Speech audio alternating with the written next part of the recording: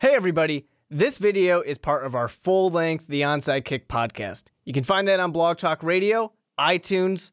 You can pretty much find it anywhere, so we don't care where you listen. Just stick around and check it out. We're going to move on, though. The Oakland Raiders, Mark, they're without the quarterback. Their quarterback got injured. He's my quarterback. Derek Carr, broken fibula, basically a broken leg. Had surgery today as we're recording the podcast on the 27th. Here's the deal. His mom said it went well. This is what I'm going to throw out. And with you saying it went well, the exact tweet from Derek Carr himself said, surgery couldn't have gone better. Received great news, both exclamation points. Already started the recovery process, exclamation point. Thank you for all of your prayers as I heal up. Here's what I want to throw out to you. Yeah. And this is Ricky being a little bit of conspiracy Ricky, but here's Ricky looking at a miracle kind of a story. So the article on ESPN says Derek Carr has surgery expected out 6 to 8 weeks. Mm-hmm. Yes, it could be 8 weeks, and this could all be thrown out the window. But I want to throw you with the best case. Let's say the recovery is going great. He's looking more towards that 6-week mark. This is a chance where if Derek Carr could defy the odds, just have his body do enough to be healthy in 5 weeks. 5 weeks from today, when he had the surgery, would be the Tuesday before the Super Bowl.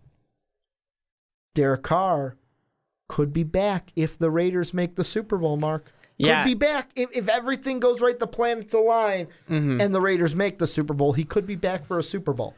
So, to quote my good friend here in Chicago, Patrick Kane, not a chance, Ricky. Usually it's me saying not going to happen. Usually it's me saying no way in hell. No way in hell is it going to happen. You're expecting Matt McGloin and maybe Connor Cook to get you into the Super Bowl, to get you past teams like the Kansas City Chiefs, the New England Patriots, to get you through these. I mean, you can get through the Texans, sure, because that's a backup battle. You can do that. But yeah, there's just, I can't see a way it happens. I really can't see a way that you can get there. And that's even adding the fact that Derek Carr has to actually be healthy enough to make it happen, and you have some time to practice probably. Yeah, no way. No way it's going to happen. It would be nice. But you know what? I kept saying all this time, I was like, this is not the year for the Oakland Raiders. This is not what I meant by this is not the year for the Oakland Raiders. But yeah, it's unfortunate. This is a really, really good offense. It really is, and their defense is playing up. They're letting some things go, but they're playing up to the offensive level, and it's just, the running game can only be so good. It's actually kind of humorous in a way. If the Raiders win this, they got the Broncos this week, who are basically imploding. They lose to the Patriots. They get routed by the Chiefs. All the Raiders need to do is win Week 17, and they have a first-round bye. They're not playing until the divisional round. Here are the teams that they could face if they are the number 2 seed, because here's how it all works. If the Raiders win, they automatically win the division. They will automatically get a first-round bye. But get this. If the Raiders beat the Broncos and the Dolphins beat the Patriots, the Raiders are the number 1 seed. Either way, you got to win this weekend, because if you're the 2 seed, the 2 teams that you would basically play are going to be either the Steelers or the Texans. Because right now, how everything is mapped out is if the playoffs were to start today, Pittsburgh would play Miami in the 3-6, and then the 4-5 would be Houston at 4, Kansas City at 5. Well, if Pittsburgh wins, they're automatically the highest seed. They will play the 2 seed, which would be the Raiders. So you automatically get the Steelers. But if the Dolphins were to win and the Texans, you could play the Texans. If the Dolphins were to win and the Chiefs win, you could play the Chiefs. So basically, Steelers, Texans, and Chiefs are who you could be playing. If you flip it, it just flips to the other side. Texans, Chiefs, and Dolphins. Where, to me, I'm sitting there, and besides Kansas City and Pittsburgh, I like my chances to get onto the AFC title game, even with Matt McGloin as my starting quarterback. The only reason why is, could you imagine a second-round matchup, Matt Moore and the Dolphins against Matt McGloin and the Raiders in Oakland? Well, even having Tom Savage versus Matt McGloin. Tom Savage, to backup quarterbacks galore in the AFC. And for me, my current prediction is predicting the 5th seed Oakland going into Houston, Fifth Texas. seed, so you think they're not even going to win and that the Chiefs are going to get the division? No, I'm giving it to Broncos. I'm giving the Broncos-Raiders game to the Broncos. They got some stuff to prove. Simeon needs to try and get that job. They could lean more on Latavius Murray in this game, though. They could. They certainly could, but that's a good defense in Denver. That is a good defense. So, yeah, I just think that. I will say, though, for the sake of Dolphins fans out there, I know you guys are listening, I do have you guys beating the Patriots. This week? Oh, yeah. Home game. Well, because this was an interesting week, because I was listening to The Herd weeks ago, and he was like, you know what, New England, if they have the home field advantage locked up, they got nothing to play just for. Rest the starters and basically give the game to the Dolphins. Kind of like what Belichick did, I think it was last year with the Jets, where he basically gave the Jets a game to keep the Bills out of the playoffs, keep Rex Ryan away from the playoffs. He can't do that now. They got to play, they got to win, because the Patriots do not have home field advantage locked up. To get back to the Raiders, though, this is a team where I think they can beat the Broncos. And the only way they beat the Broncos is, like I said, they got to lean on Latavius Murray against that Bronco defense. Basically how they did it in the first game. Lean on Latavius Murray, ride him to a victory, because you don't have Derek Carr. Yeah. I mean, that's the way to win. I mean, we all know what the formula is. Have the defense play well, get the run game going, and high percentage throws. But then do you just basically load the box if you're the Broncos? Yeah. Oh, just for say, sure. You know what, load the box. We'll let Matt McGloin try to beat us. Yeah. I mean, I'm sure that's what their logic is over in Denver. So it'll be interesting to see. But for me, I don't know. I don't believe that McGloin is going to be able to do it. I don't think Connor Cook is going to be able to do much. And yes, it's got a good running game. It's not the best running game out there, but it's pretty damn good. I mean, Latavius Murray on 20 carries had 3 touchdowns and 114 yards against the Broncos the first time they played. Yeah. And that was a Thursday night matchup, I believe. Thursday night football is a little wonky, though. Let's not get excited about Thursday night football. But yeah, I just think that for this team, when you know that the deep ball is no longer there, because Derek Carr, damn, can he unleash the fucking dragon. You're just not worried. You're not worried about anything to me. They're getting into the playoffs. We all know that the Raiders are getting into the playoffs. On Most Valuable Podcast Twitter, at Most Valuable Pod, follow us. You guys saw the poll that was there, I hope, asking how far they could go. The majority of the people, well, I shouldn't say the majority, the winning question or answer response was that they'll lose in the wild card. Well, and the thing is, and I want to kind of give credit where credit's due, we did have a Twitter follower. He did tweet back with us saying, hey, you know what? That's kind of hard to say because it depends on where they are. Do they have to play the wild card?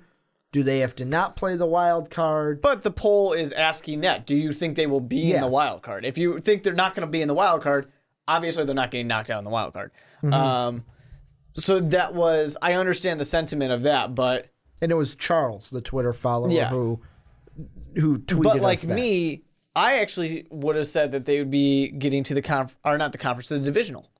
I think I said divisional. Because I think they can beat Houston. I can't remember what I said. I know I didn't say conference or Super Bowl. I think they can beat Houston. Even though Houston's got a really scary defense. So actually that's probably a little tougher than you'd think. But I'm not going to buy in on Tom Savage, just like I'm not going to buy in on McGloin. And then Miami, I don't know. They could probably beat Miami too. Well, it's one of those things where, and when you start looking at are the Raiders finished, I'm going to say no, because they do have a competent head coach in Blackjack Del Rio, or should I say Big Balls Del Rio this year with how many times he's been like Randy Marsh with his just balls in the wheelchair walking down the streets of Oakland.